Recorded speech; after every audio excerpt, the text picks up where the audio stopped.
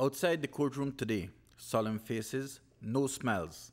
These friends and family of a young woman, a mother brutally murdered on February 28, 2011, want justice. The accused, Osmar Sabido, was escorted to court to hear his fate. In his defense, his attorney, Oscar Salgado, claimed that Sabido was attacked by Carrasco, who tried to stab him.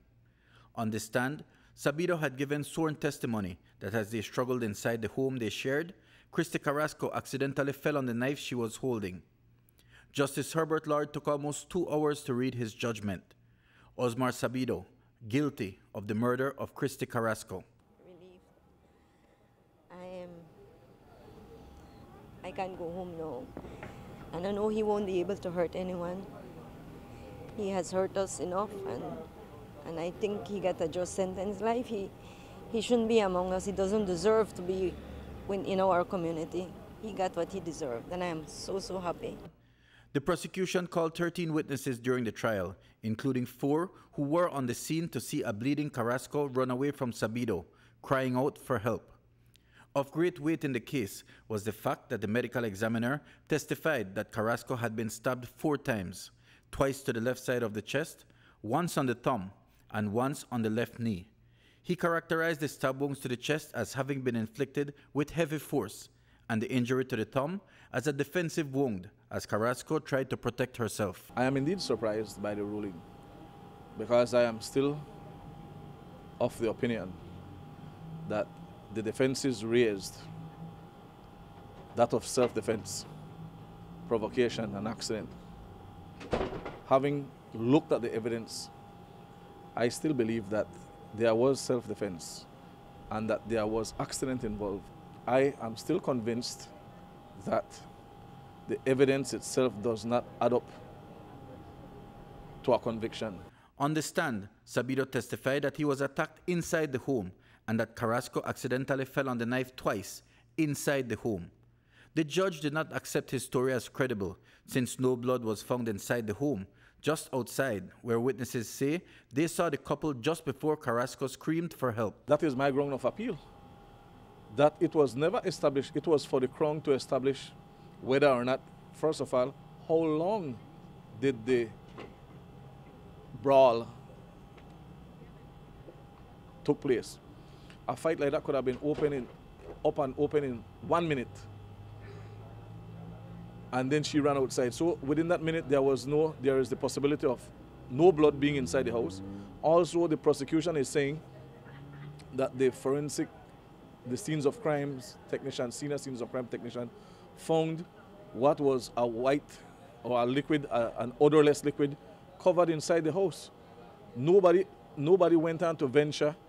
What was that? Was that some sort of chemical that could have hide blood? Was that some sort of cleaning up for the blood?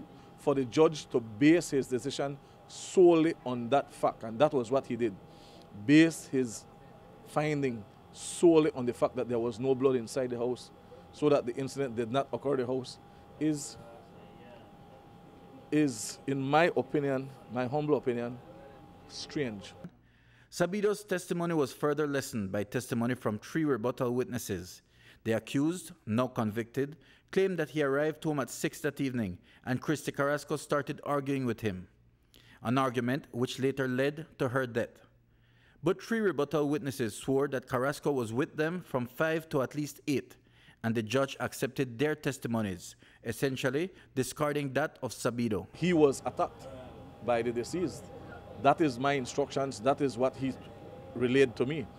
And I verily believed him very much. The judge's own opinion came, and the judge's own conviction came because there was no blood inside the house, and that the accident, the brawl could not have occurred inside the house. Therefore, Osmar Sabido was not truthful. He further said that because Osmar Sabido was not at home at approximately 6 o'clock, what was said to have provoked the brawl could not have been said and done at the time. My thing is this, again, that is not here nor there, because he said approximately 6 p.m. Approximately 6 could be 7. And the 3 rebuttal witnesses that were brought in ex improviso all said approximately 7, approximately 8. So they again were a lot of approximation in time. If is, And I mentioned that to the judge, that you cannot take an iffy and counter another iffy with it. So Sabido's fate has been sealed with a conviction and a sentence for life in prison. Well, he is disappointed. He is disappointed because he had an honest and reasonable belief that first he was under attack, and so that the defense of self-defense was taken away and discarded by the court. So he was, in fact, disappointed. Well, I've told him from the beginning that wherever there is a judge sitting alone without a jury, the judge takes all the consideration, the facts and the law into account, so that he must keep an open mind and that there is always the room for appeal. That this is not the end of the matter, there is always the room for appeal. If you do something, you need to pay for what you have done, especially to an innocent person. My daughter didn't deserve what she get. You know, she was a sweet, loving person. Oh man, I just wish it hadn't happened at all, that I could still have my daughter here. Justice served, maybe, but it can never bring back Christie Carrasco, murdered at 22. Mike Rodon for News 5.